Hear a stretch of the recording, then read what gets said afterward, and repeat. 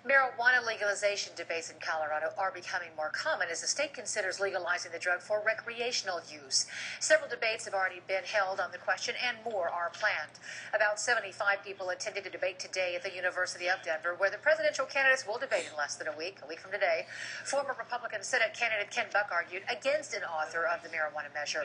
Supporters say the drug should be regulated like alcohol and taxed to raise money for school construction. Opponents say the pot measure would increase youth drug use and wouldn't raise that much money.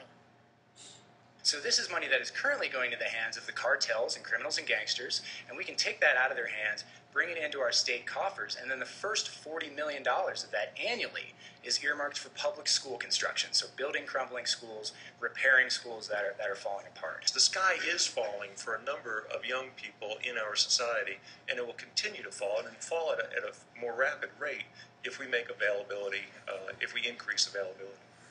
Colorado is one of 3 states considering ballot measures this fall to defy federal law and legalize marijuana without a doctor's recommendation.